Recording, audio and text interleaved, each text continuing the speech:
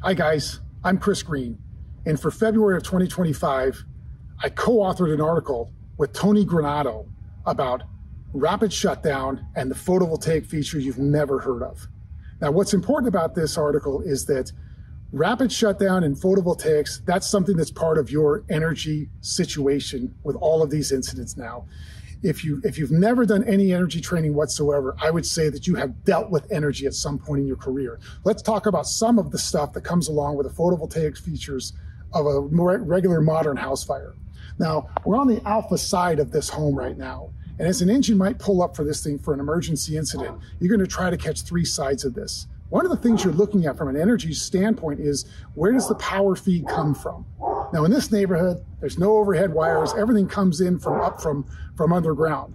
But as you're rolling in on this incident, now this is a dead end side over here, my expectation would be that I'm going to pick up my delta corner, my alpha, and I'm going to pick up my bravo. Now, what you'll notice on that delta corner is that's where the energy comes in.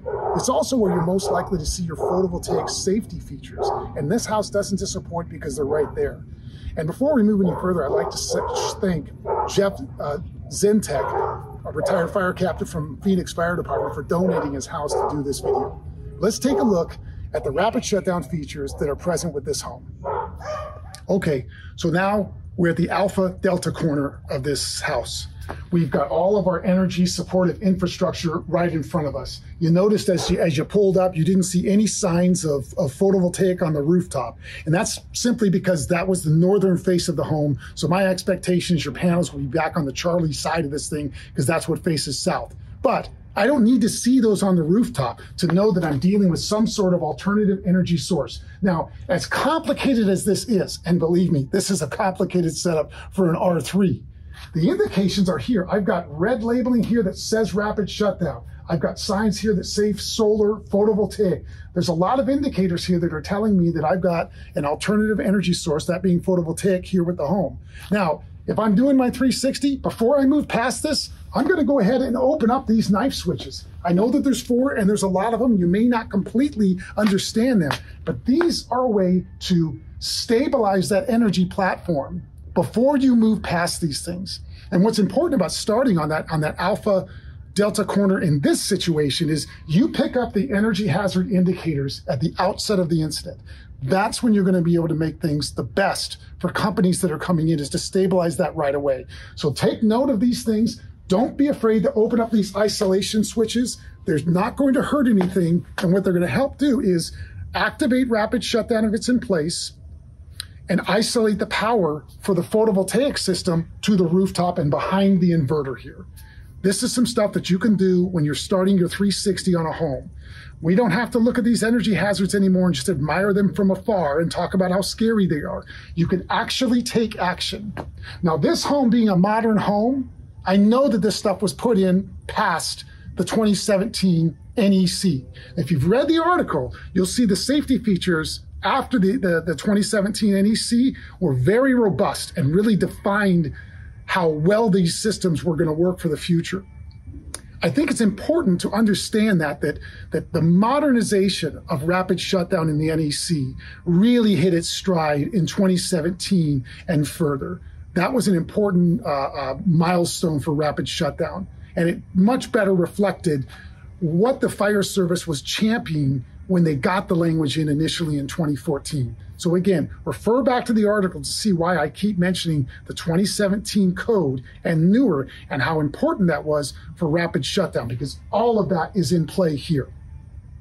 Now we're at the front entrance to Jeff's house, and something interesting is at that front entrance that we don't see on a lot of homes, and that's an emergency disconnect plunge device. Kind of like this one that you might have seen at a gas station and things like that. Well, now these things are starting to be seen at residential homes, and I think it's important that we understand what they represent and what they do for us. They're significant. They're an energy hazard indicator, right? That you've got some sort of alternative energy. That's why this is here. Activating this switch isn't going to make things worse for the incident. If you've got an active fire and something like this, activate that. Let's talk about what that might represent. When you read the article for February, as well as go ahead and read the article for July of 2024 about photovoltaics, we talked about the the number of battery energy storage systems that are now associated with photovoltaic rooftop systems. Now, today in the US, 15% of the photovoltaic rooftop systems have got some sort of battery energy storage device with that address. Now, what makes that number significant is that 5 years ago, it was less than 1%. So this is something that's on the rise. Now, this plunge device is meant for the battery energy storage in the garage. So it is not a two-part plunge. You don't get both rapid shutdown as well as isolating battery energy storage to the garage. But when I see this setup, independent of any of the rapid shutdown devices or the meter or anything like that, I see that standalone, I'm thinking battery energy storage in the garage. My first indicator that I've got battery energy storage is really going to be the photovoltaic that's with the house. But to see a plunge device, a standalone like this, that's a big clue that you've got you've got batteries inside the garage. And let's go ahead and look around the front side of this garage because it doesn't disappoint. Sure enough, on the inside, we've got a Tesla Powerwall.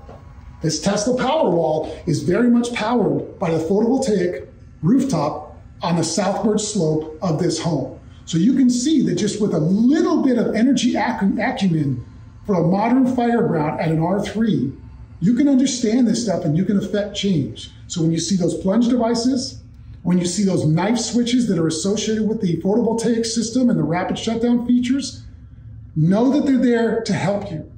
This rapid shutdown was championed by fire service personnel like Matt Pace over 15 years ago. He was championing these causes. And by 2014, you saw rapid shutdown enter the NEC. And it's evolved incrementally over time.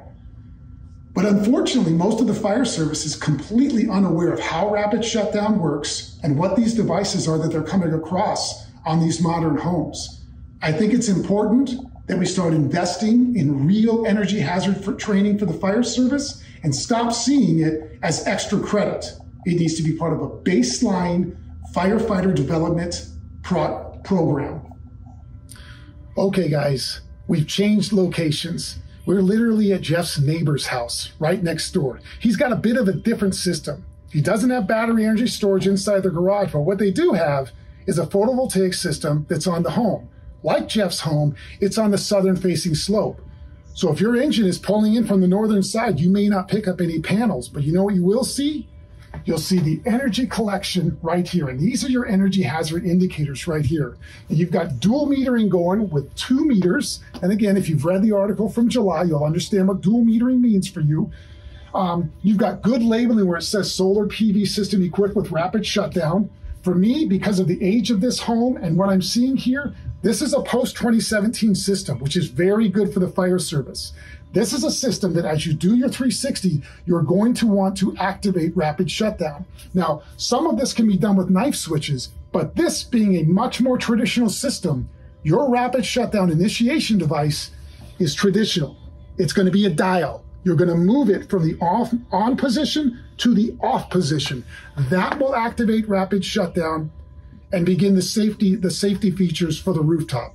This is something you should be doing before you send people to the rooftop to cut holes and things like that. It should be compulsory before you start overhaul procedures. Having our members get shocked during overhaul is unacceptable, and this is one way to help prevent that. Okay, we're back. We've switched locations. We're now on the Charlie side of Jeff's house, and we've got Jeff Sintek with us here. One of the questions I get asked is, can you get shocked by these panels under like normal conditions if you just bump into them and touch them and they're not, they haven't been damaged by fire or anything like that? The answer to that is no. But Jeff, Jeff works around these things from time to time. And Jeff, you were cleaning these the other day. I was cleaning them because they get more efficient when you get them cleaned. No problem with getting a shock or anything of that nature. Now, in the summertime, they're extremely hot, so they can be hot to the touch, but for the most part, very safe up there. Okay, so you do get more efficiency when you keep them clean. How often do you have to clean these things? Well, At this point, this has nothing to do with the fire service. We're just talking turkey and money. What do we get? I just cleaned them probably a month ago, and I already noticed that it looked kind of dirty, but it only takes about an hour and a half. I'm going to put it on my schedule for probably 3 or 4 times a year. Okay, perfect. And it doesn't take very long. So no shock, you can't touch these things. Again, we've got former Phoenix fire captain Jeff Zentek, proof he's dealt with these for a while. One of the other interesting things about these things is most of the time when you're dealing with these things, they're an afterthought. The house has already been built, and then they bring these things on. One way you know that for sure that these are like an afterthought is that the conduit wire, the conduit chaseways and stuff, they're going to be external, meaning they're mounted on the outside of the home. The upside to that is that they're very easy for rooftop operations to see, because you don't want to cut through that conduit, because that's where all your electrical hazards and wiring and things like that are going to be. I'd like to thank all of you for reading the article. If you see Tony Granato, please thank him.